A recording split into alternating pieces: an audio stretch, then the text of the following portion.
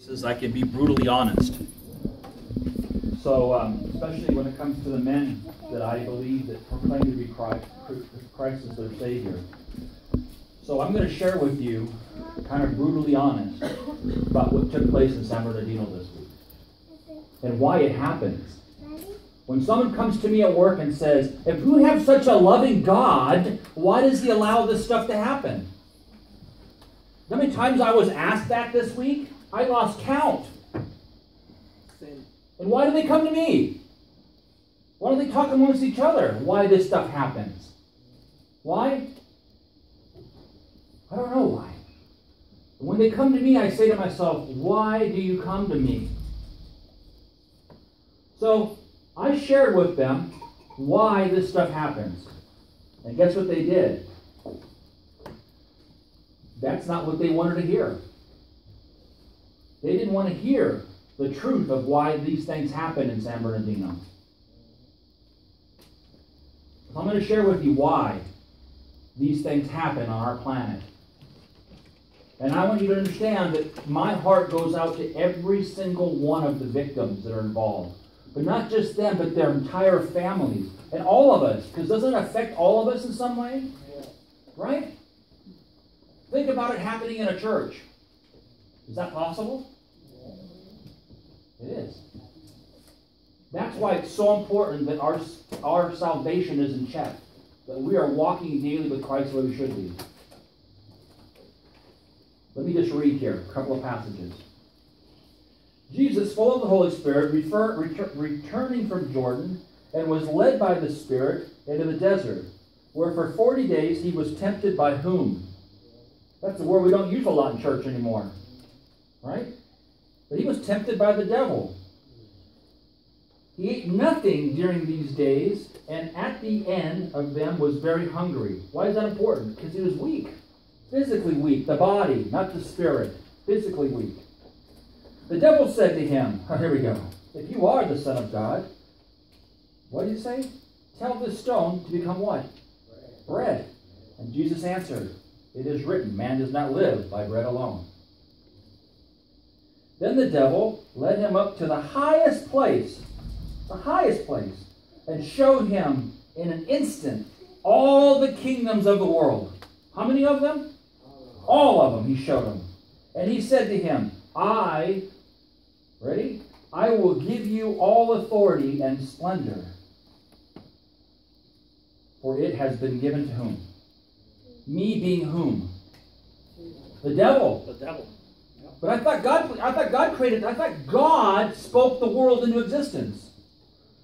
Did He not? We know it from Genesis. Right? He said, let there be light. And what happened? There was light. But here the devil says, for it has been given to me. Right? And I can give it to anyone I want to.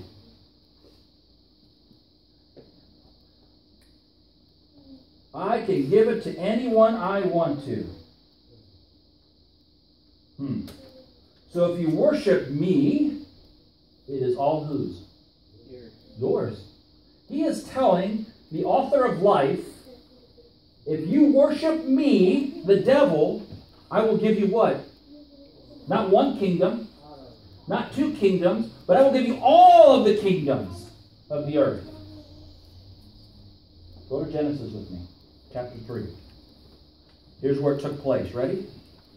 Did you notice that so far that Christ has not corrected the devil and said, no, the world is my Father's? He didn't correct them. You know why? Because we live in the devil's world.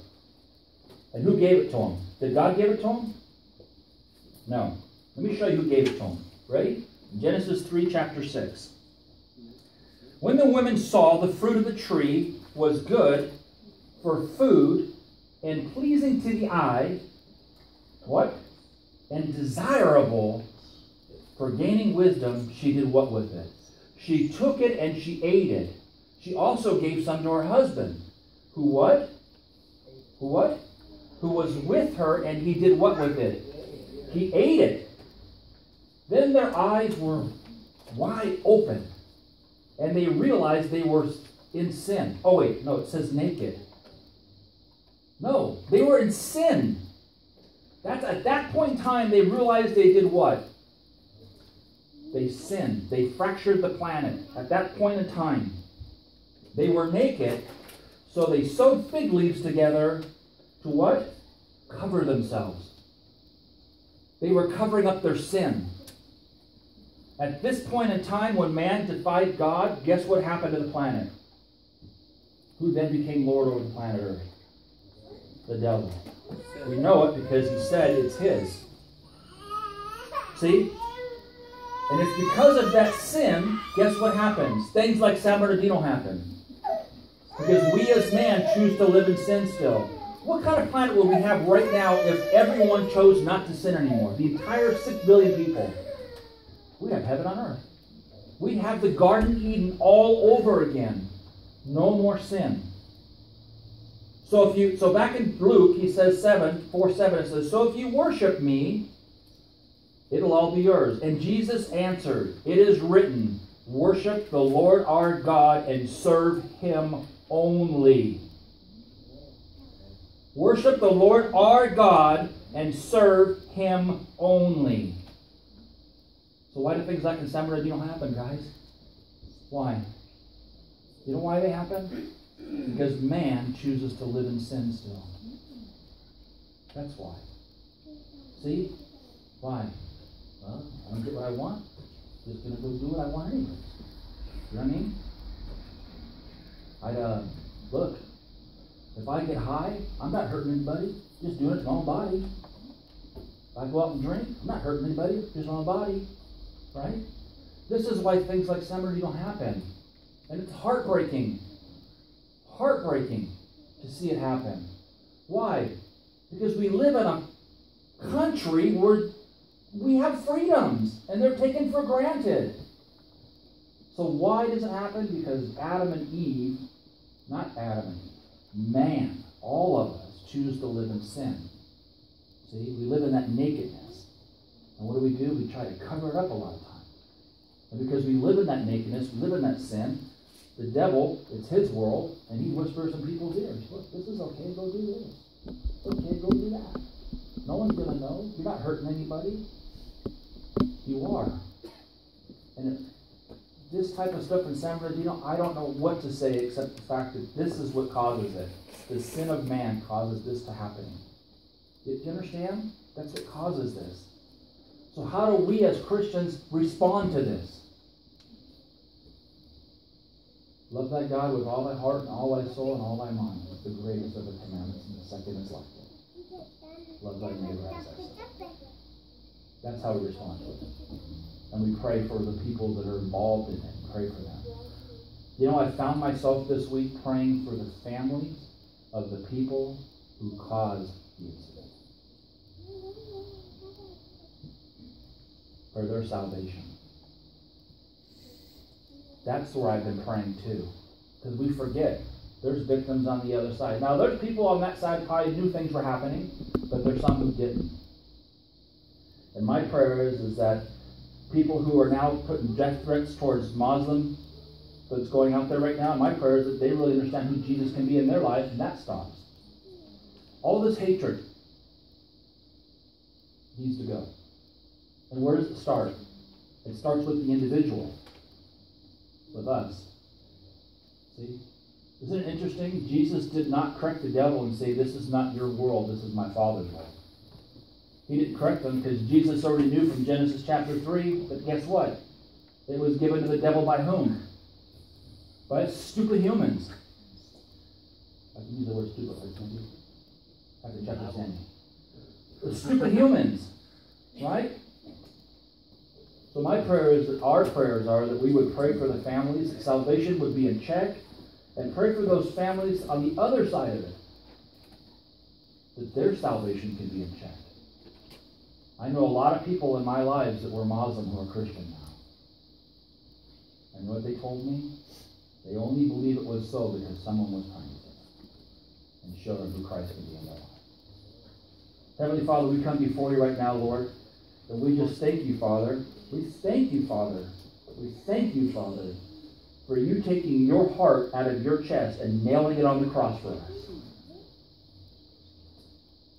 And I thank you for that in King Jesus' name. Amen. Can I have the men come forward, please?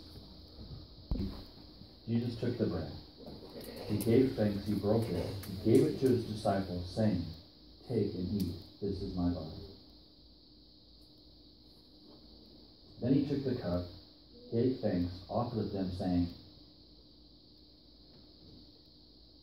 if I have a cold, and I go to the doctor, he writes me a prescription. Right? It's a cure for what my ailment is. That's what it is. Penicillin, Tylenol, whatever it is that will help heal me. Things in San Bernardino, here's the cure right here. Here it comes right here. We're going to read it right now. The cure that will happen that men will not take other men's lives. When you take the air out of a man's lungs, you can't put it back. I know what sin is. I came from it. Here's the cure right here. If you really want to know what it is, the prescription, I'm going to read it to you right now.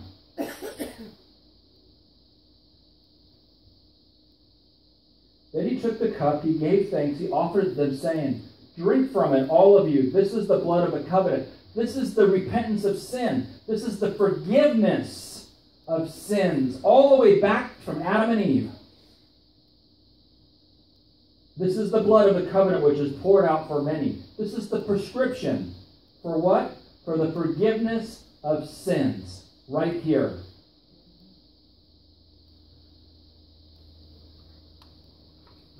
We come before you again, Lord.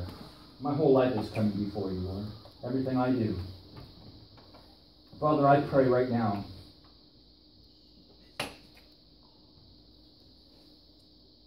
My prayer would be that tragedies like this would never happen again. But the reality of it is that prayer is a lie to me. Because until man stops to living in sin, these things will continue to happen. So my prayer is that salvation would come. And through salvation would be forgiveness. And through forgiveness would be redemption. And through redemption would be love. And through love would be what? No more San Bernardino tragedies. That's my prayer. Salvation. And I pray it in King Jesus' name. Amen.